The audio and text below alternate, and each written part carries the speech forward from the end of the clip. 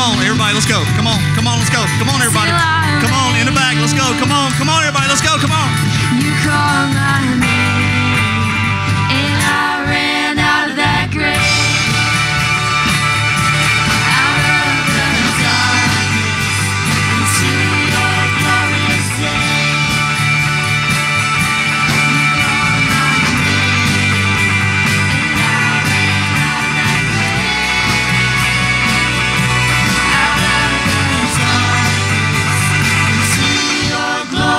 Day.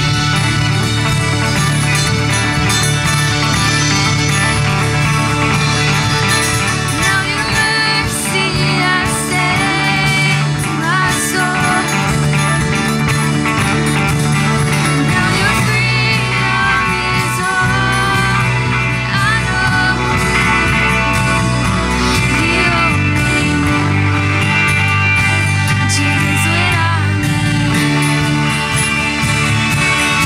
called my name, and I ran out of that grave, out of the darkness, into your glorious day. You called my name, and I ran out of that grave, out of the darkness, into your glorious day.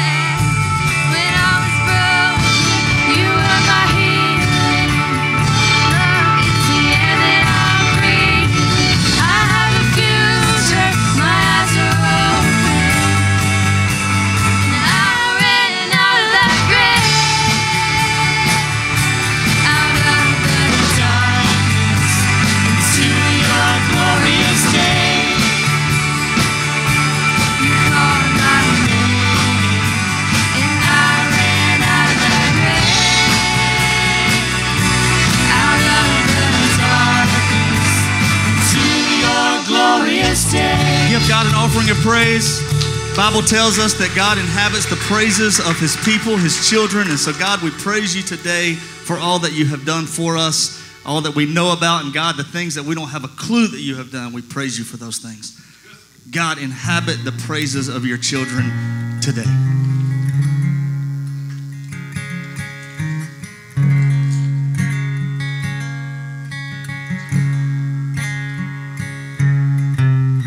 I see your fingerprints, the work of your hands. It's all in your hands. I see the evidence, leaving nothing to chance.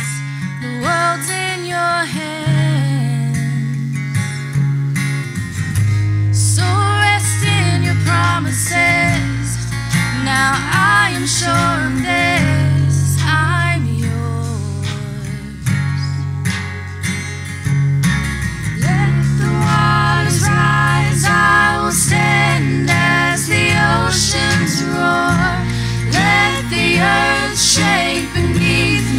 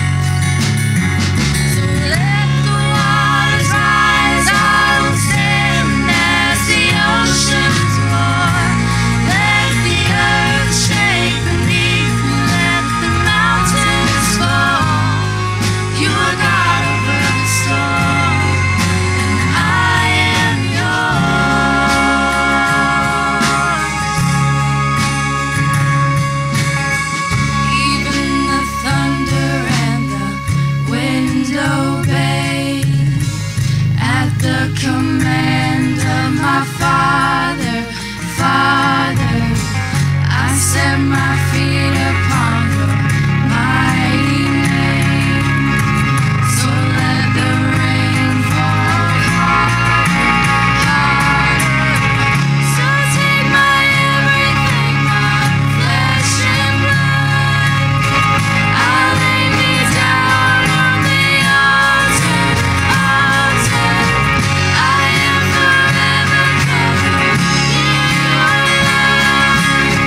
So let the rain fall. Let the waters rise, I will stand as the oceans roar.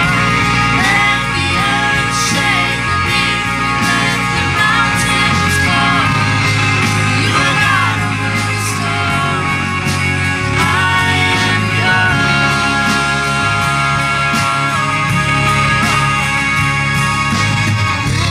mountains rise, I will stand as the oceans roar. Let the earth shake beneath me, let the mountains fall. You are God over the storm, and I am yours.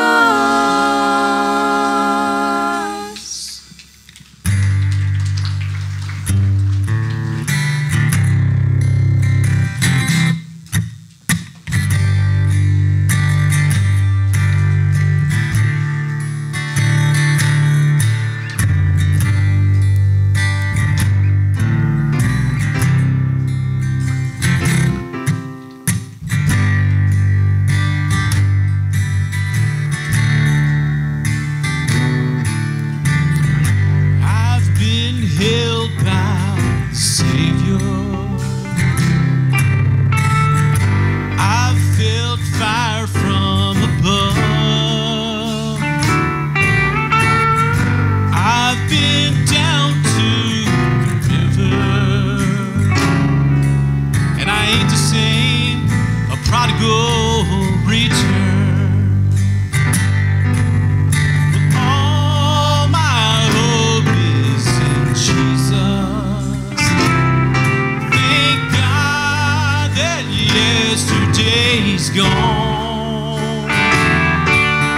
And all my sins are forgiven. Lord, yes, they are. For I've been washed by the blood. I'm no stranger to the prison. I've worn shackles and chains. I've been freed and forgiven. Lord, yes, I have. I ain't going back. Lord, I'll never be the same. 'Cause all my hope is in Jesus.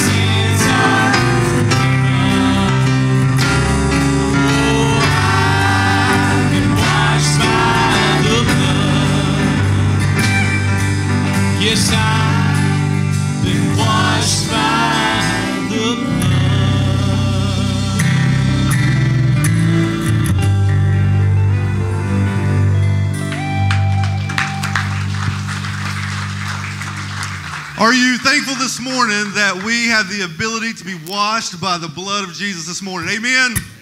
You may be seated. We're going to continue our worship time through our offering. Let's pray together. God, thank you for today. Thank you for sending your son Jesus to live and to die and to ultimately be resurrected all for us. God, we love you. Pray you bless our time together and bless this offering. Pray in Jesus' name. And everybody said,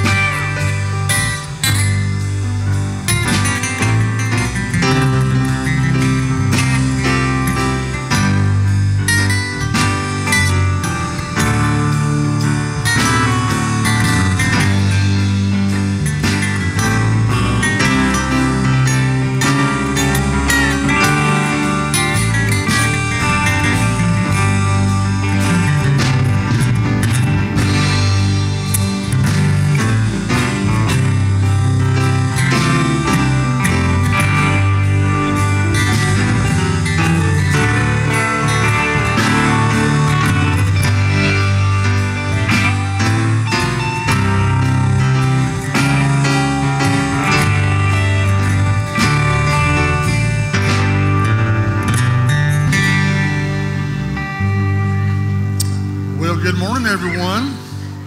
Good to see you in the house on this beautiful, sunny March morning. That's what I'm talking about. Tell the person beside you, you look pretty good today. Let them know right now.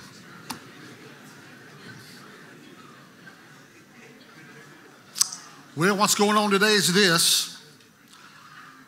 I had a sermon I was going to preach to you about the crucifixion, the Garden of Gethsemane, all that kind of stuff, and had prepared. And I'm not preaching it. You can say, that's good, Charles. Reason being, I'm just not. Just know I'm just not. All righty. So what I am doing, I'm reflecting. How's that sound? Y'all know I have a habit, and it's a habit I do every month, where I get out my legal pad and I write down what's going on in my life and what am I learning about life. And I've done this for the past 25 years. And so about once a month, I just get my pad out. What have I learned this past month? And I learned about 4 things. What have I learned about me? What have I learned about people? What have I learned about life? And what have I learned about God? David calls that considering your days. And so many times in life, we don't consider our days. We just live our life. But the Bible wants us to take time. I don't know how often, but the Bible wants us to take time and say, okay, look at your life. What are you learning? Now, the reason you do that, Paul says in Corinthians, that's where you gain wisdom. So many people will go through events in life. You know what I want to say. They'll go through events in life, and when they go through it, you ask them 2 months later, well, what did you learn? Nothing. What? You learned nothing? You just went through one of the most difficult times in your life? You didn't learn nothing from it? And it's like you wasted that time in life, because the only time you learn things in life, you don't learn things in life through good times, right? You don't learn anything. You don't. In fact, you just forget stuff. You learn in life through difficult times. That's why Paul says in Corinthians, this hard time's coming upon you, learn from God, because he then says in Corinthians, God will bring people into your life that you can talk to and you can help them in life.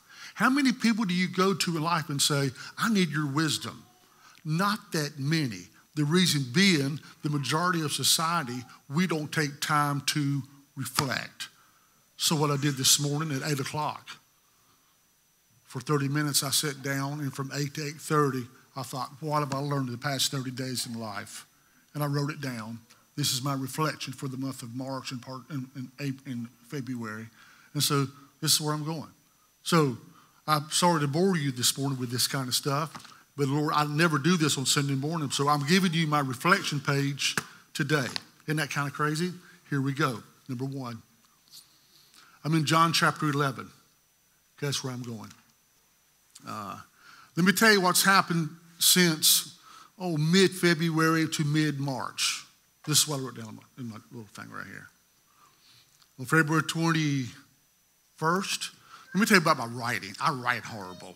I mean, when I got to look at my writing, and I'm just pretty bad. I tell people I write in tongues because I really can't understand it. On February 21st, I buried John Borgman. So when that date was, February 21st. So we had a funeral for my dear friend John Borgman. Their wife is right here and children from February 21st. March 8th, Dylan Thomas. Dylan Thomas, 16 years old. His mom and daddy's sister is here this morning also. March 16th, Joe Daub. So basically my past month has been burying people. A lot of real good friends. My best friend, of course, was John Borgman in my life. Dylan Thompson, we'll talk about Dylan in a few minutes, what I've learned from that. And then Joe Daub was this past Friday, so I haven't had time to write on that, but I will later on. But once again, David says, consider your days. You learn in life. So here's what we're going to do. Let's do this. In 2 of these funerals, I came out of John chapter 11.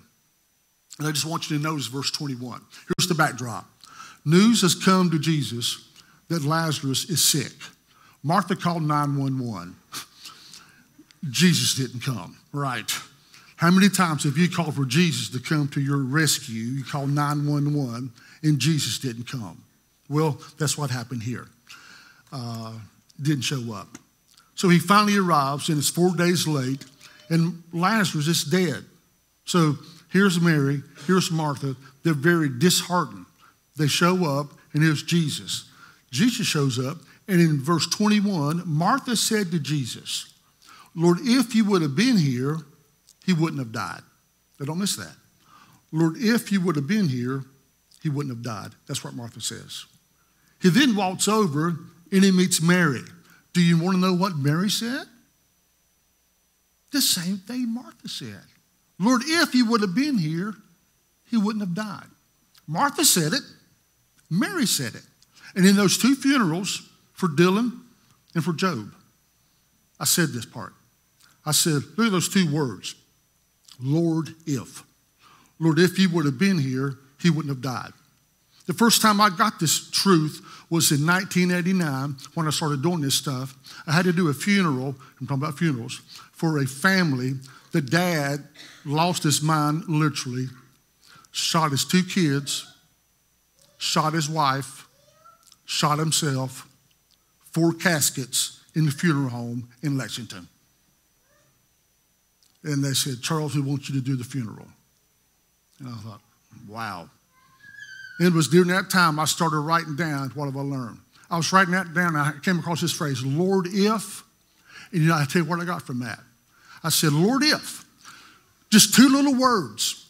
One of those words hurt, the other word heals. Take the word if.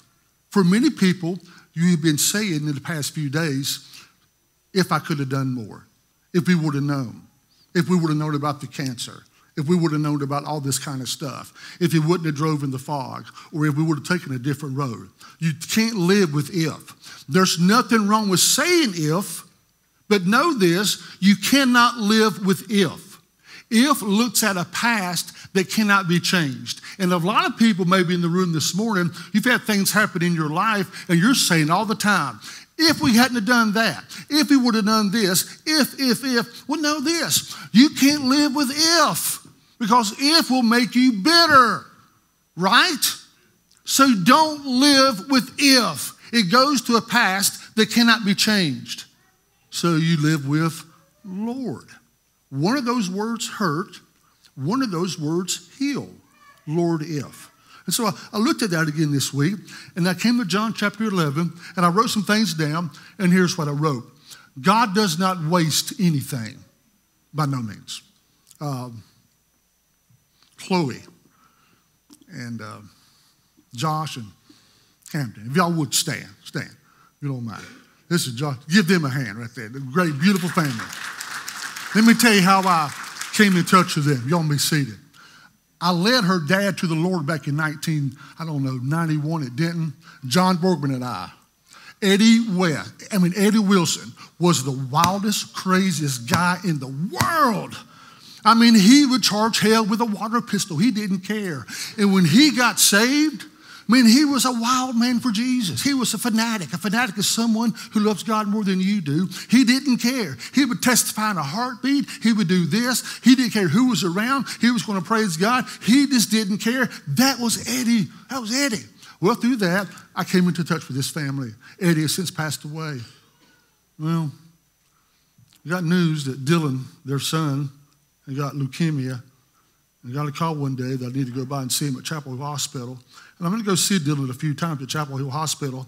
This one day I went there, and John started the picture up. Yeah, that's Dylan. That one picture is when they came here, and Dylan he's already a Christian, but he wanted to get baptized. And so right there in the front of the yard, that picture on my left, that's when I baptized Dylan and his mom out there in the front. And that's just me praying over Dylan. Then the other picture, I'm going to tell you about in a few minutes. Just keep it up there, Josh, okay? I got a call, and they said, you need to go see Dylan. So I went by to see Dylan. And Dylan was just 13, of course, but he was so bold at 13. And so I go in the hospital room, and I'm looking around, and Chloe says, okay, Dylan, Charles is here. Ask him what you want to talk to him about. Dylan said, y'all need to leave. I thought, wow, that's something. And so Dylan just told his mom and dad and his little sister, y'all need to get out of the room. I said, well, I guess y'all need to get out of the room. So they left. And I got a chair. I got on the bed there. And I sat right beside Dylan. And I said, Dylan, what's up? He said, I got a question for you. I said, yeah, man. He said, do you talk to God? I said, yeah. He says, does God talk to you? I said, yeah. He said, do me a favor right now in front of me. What is it? Ask God, why do I have cancer? Can you ask him that? And while you're asking him that, ask God, why can't he heal my body and just take away cancer from everybody right now? Can you ask him that from me, Charles, right now?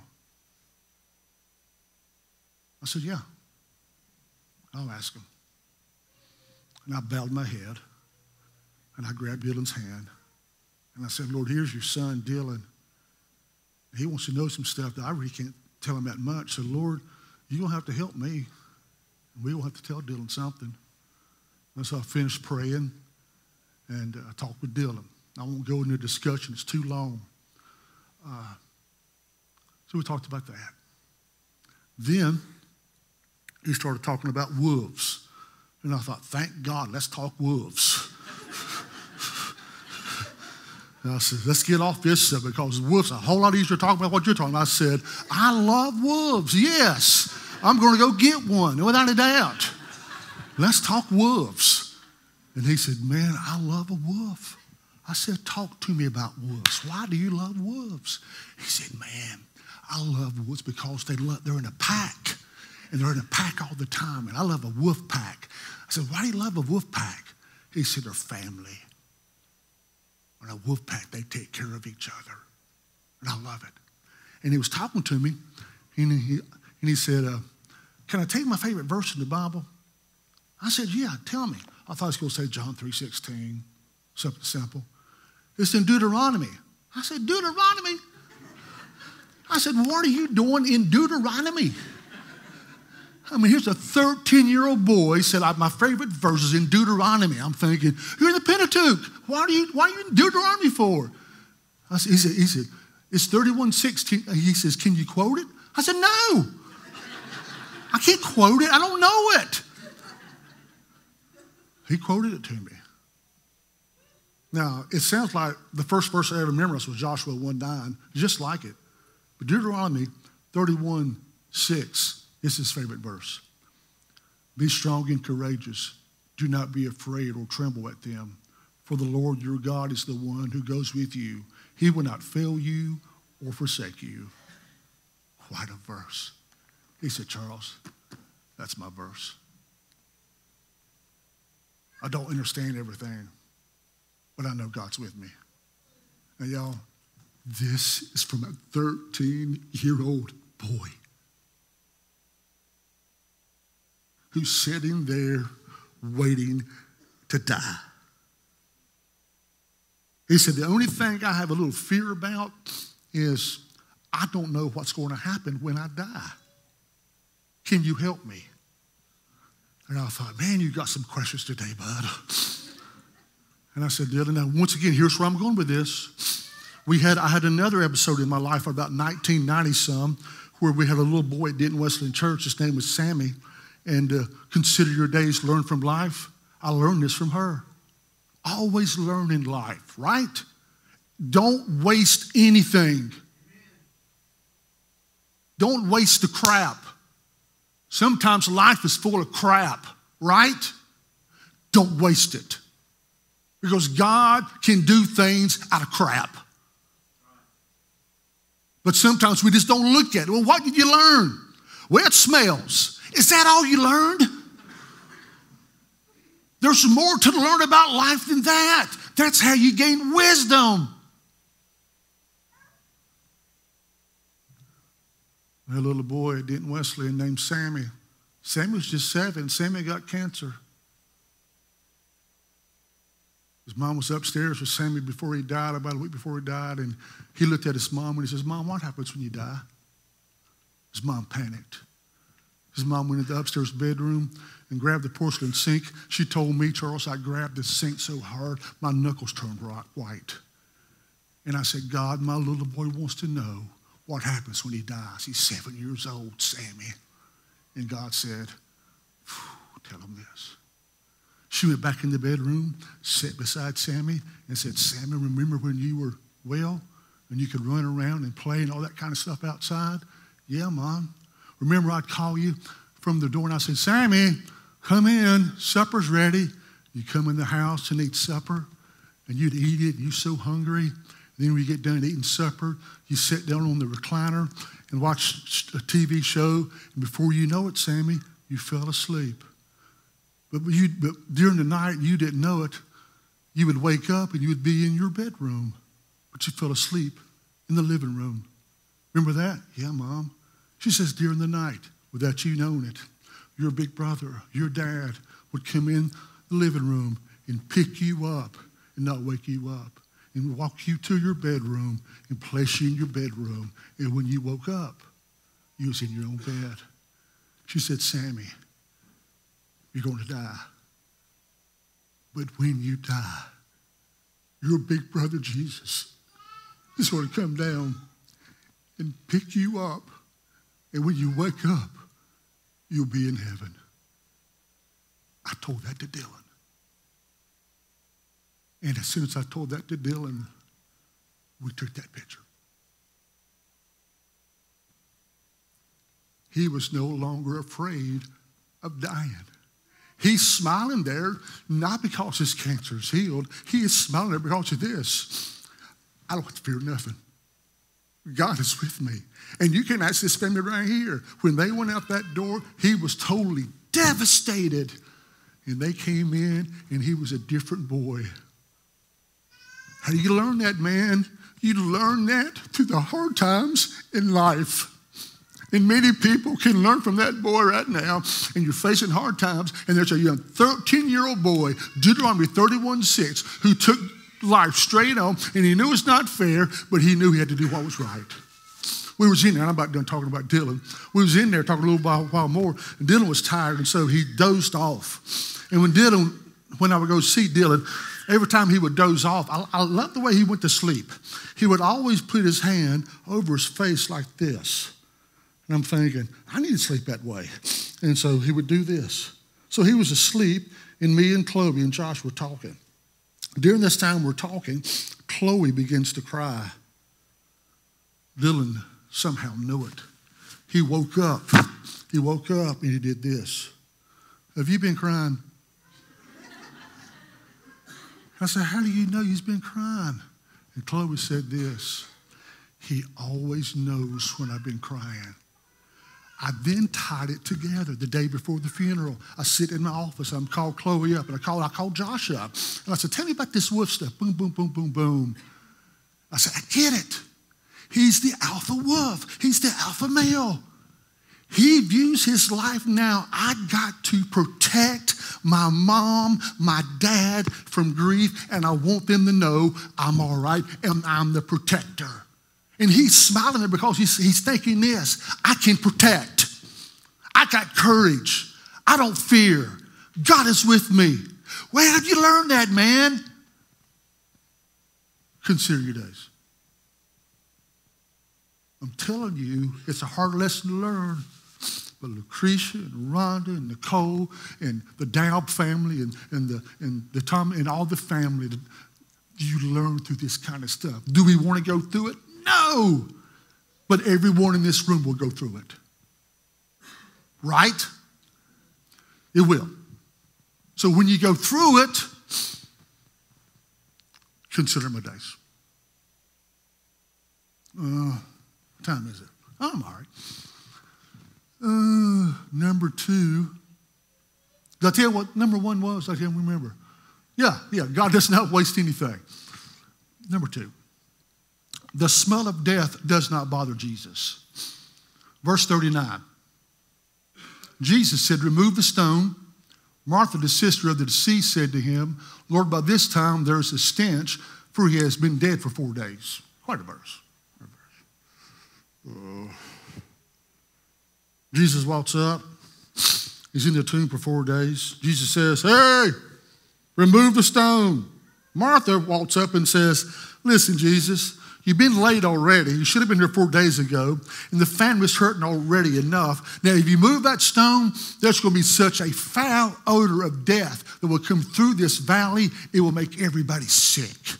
So whatever you do, don't remove that stone because it's going to stink.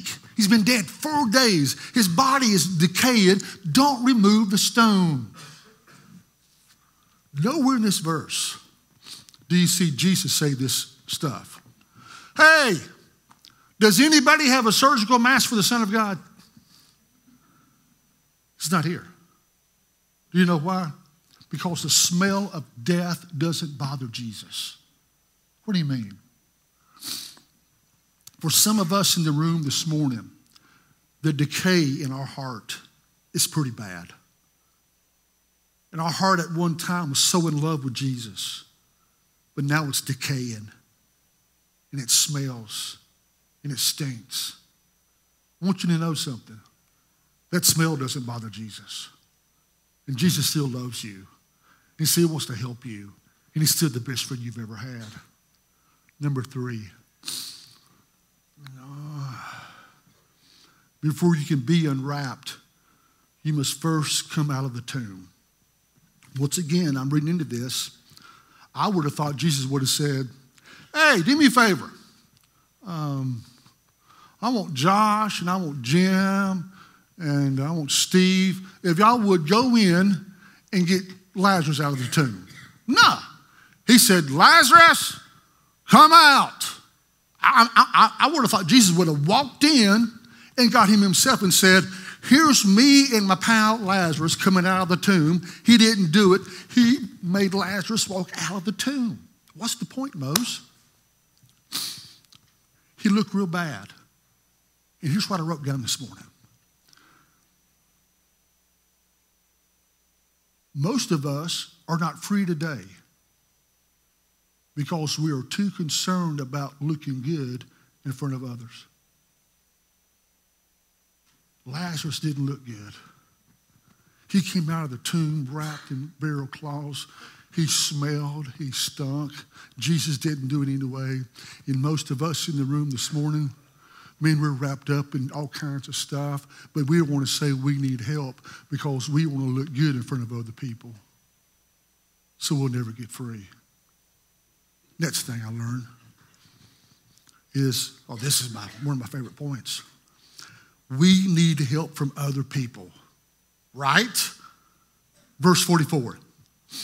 The man who had died, a.k.a. Lazarus, came forth bound hand and foot with wrappings, and his face was wrapped around with a cloth. It's like the Mummy. You know what I'm talking about? The old Mummy movie. Jesus said to them, hey, untie him, let him go. He can't untie himself, so untie him, let him go. My point is this. I need you, and you need me, and we all need God. We need each other for help. There are 27 one another's in the Bible. 27 one another's. What do you mean? Like this. Love one another. Encourage one another. Submit to one another. Pray for one another. This was in here. Greet one another with a holy kiss. We're not going to do that. But there's 27 one another's in the Bible. Hardly any of them take place on Sunday morning. The closest we get to helping one another on Sunday morning is by doing this. Oh, by the way, good morning. Good to see you. And we'll shake somebody's hand. That's the closest we get to one another's. My favorite time of the year, I've told you this story. It's coming up again. The reason summer is one of my favorite times of the year, well, the reason it's not one of my favorite times of the year is flies. Flies already out. I despise flies. I can't stand flies. So that's all right. But, man, I love summertime because of one thing. Don't forget this. You know what I want to say. I love a garden tomato. Can I have an amen right there? There's nothing like a glory to God garden tomato. I believe I'll begin to salivate right now as I'm talking to you about it. So I love getting that garden tomato. And I know I had this stroke and I can eat what I want to now, and that's great. I eat barbecue now and eat all that kind of stuff, so I'm on no diet. I eat what I want. But I love bologna. Can we have an amen in the house? Now, you got to prepare it a certain way. You got to fry it, right? You got to put it in and let that baby fry. Put that thing in the pan and get it black, right? Flip it. Smell that? That's bologna. You flip it and you get it black again. And now you're thinking, this is going to be incredible. Look at this bologna sandwich I'm going to eat. And as you're fixing this, you're thinking, I'm so excited. I'm so excited. And I get so excited. And so I get my bunny bread out and I get my bread out and I do this. I put my bread in the microwave and hit it for about 10 seconds. I like my bread warm. Then put that in there, and then I get my bologna put on there. Then I get some cheese, right? Slap it on there. Not one slice, amen, 2 for people who love God. 2 slices of cheese on the bologna. And then we don't get any kind of mayonnaise. We get Duke's mayonnaise. Duke's mayonnaise on the bread. Boy, it's so exciting right now. I can about start jumping up and down. And then I get the old garden tomato. Oh, joy jumps in my heart. There's the bread, and there's the mayonnaise, and there's 2 slices of cheese, and there's the bologna that's been blackened. It's incredible. And I start cutting the tomato, and it's such a ripe, juicy tomato that juice hits my eye. Oh yeah. And so I cannot see that well, and I'm cutting the tomato. And as I'm cutting the tomato, you know what happens? I cut my finger. Oh, and this part of the finger has now been cut. This mind says, put the knife down. Yes. Take hand, grab around finger. Got it. The mind then says, turn the torso towards the bathroom.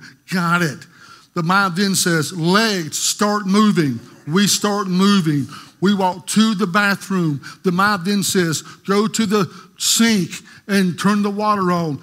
Gotcha. And I turn the water on. And as I'm looking, it's bleeding. Every heartbeat, ba-boom, ba-boom. And the blood's coming up. And the mind says, grab it again. So I start praying. And the mind says, not time for prayer now. Get a bottle of rubbing alcohol. And the brain says, whoa. And this part of the brain says, pour the alcohol on the finger. And this part of the brain says, don't do it, Charles. Don't do it. And I'm thinking, should I or should I not? Should I or should I not? But it's for the finger. It's for you, buddy. It's for you. It's for the finger. I got to save you. You've been cut. You need help. And so I take the bottle and I pour the alcohol on the finger. The mind then says, goes into nuclear reaction. And the mind says, take the lips and blow like it's crazy. And I'll start blowing. The whole point is this. This whole body, I mean from my toes to the top of my head, this body cares about that one little piece of the body. And Paul says again in Corinthians that we are the body of Christ. And you know what? If you hurt, we hurt. But do you know what keeps us from getting healed? From getting encouraged? From getting prayed for? Pride. The grave clothes are on. And you need help to get them off. But you won't ask for help. And so you walk around the rest of the week with hurt and with regret and with shame, with all this kind of stuff. And it's all because you won't say, body of Christ, I know you love me. Can you unwrap me and pray for me? That's church, right? Because all of us at some times needs to be unwrapped. Amen? Well, what else did I write down this morning between 8 and 8:30? The next 10 seconds of your life can change your lives forever. This is a note. Now, I'm looking at for the past 30 days, okay? I heard this from John's family. I heard this from Chloe and Josh. I heard this from the Daub family. Our life was torn apart just like that.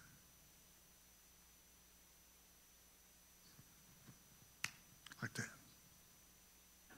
Our life was ripped to shreds. Just like that. And I'm here to tell you, in the next 10 seconds, our life can be ripped to shreds. Right? That's why the Word of God says, behold, this is the day the Lord has made. Let us be glad and rejoice in it. There are people today in Baptist Hospital who will never see the sun rise again, who will never see another sunset, who will never walk out of the hospital the rest of their life. They're there for their life or they're going to die today. They'll never see anything great. You got up this morning and guess what you saw? You saw the sun shining. You smelled the air. You came out and you felt the breeze. You got in your car. You came to church. You felt the wind blowing. You saw your family. You saw your loved ones. You came in the house of God and you saw people and you saw the blessings of God and you blessed so much and you got plans today. How in the world can we not say, man, I just want to give you glory. I want to give you praise. I want to give you high honor, God. You have blessed me today. It's absolutely incredible Right? How can we be so nonchalant? How can we be so not caring? How can we be so dead? How can we be so blah when we know that this is an incredible time in our life? We're blessed beyond compare. And the next 10 seconds of your life can change forever. What stops it, Charles? Pride. We're too full of ourselves, and we don't want to look foolish in front of others.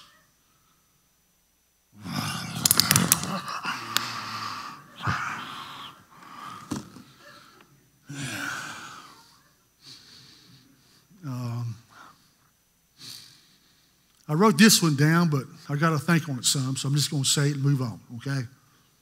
Then I'm done. Don't major on minors and minor on majors. Did y'all get that? Let me say it again. Don't major on minors and minor on majors. Some of the stuff when I get to heaven, it's not going to be worth a hill of beans that I got mad about. Nothing. So I want to major on the big stuff. And then the last thing.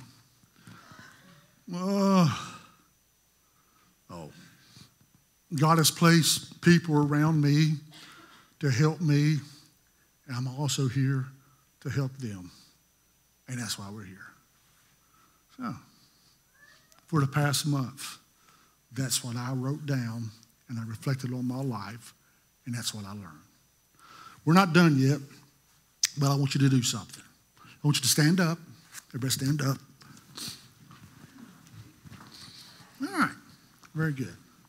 Now,